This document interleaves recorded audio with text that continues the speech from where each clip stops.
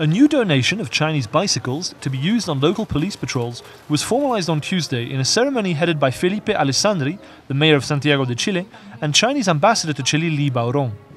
The bicycles will help to increase the frequency of patrols in crowded places and will aim to reduce crime and insecurity.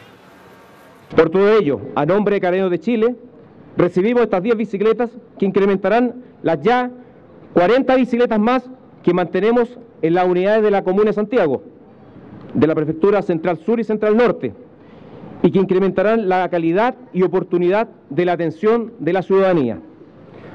Porque Carabineros de Chile es la frontera de la seguridad.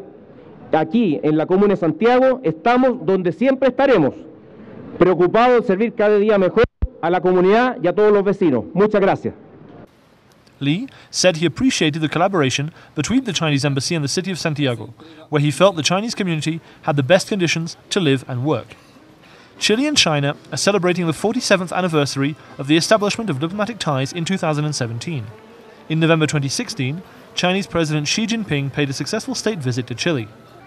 According to Li Baorong, both countries maintain a comprehensive strategic partnership, and the support of the entire Chilean population is sought to see even better relations in the future.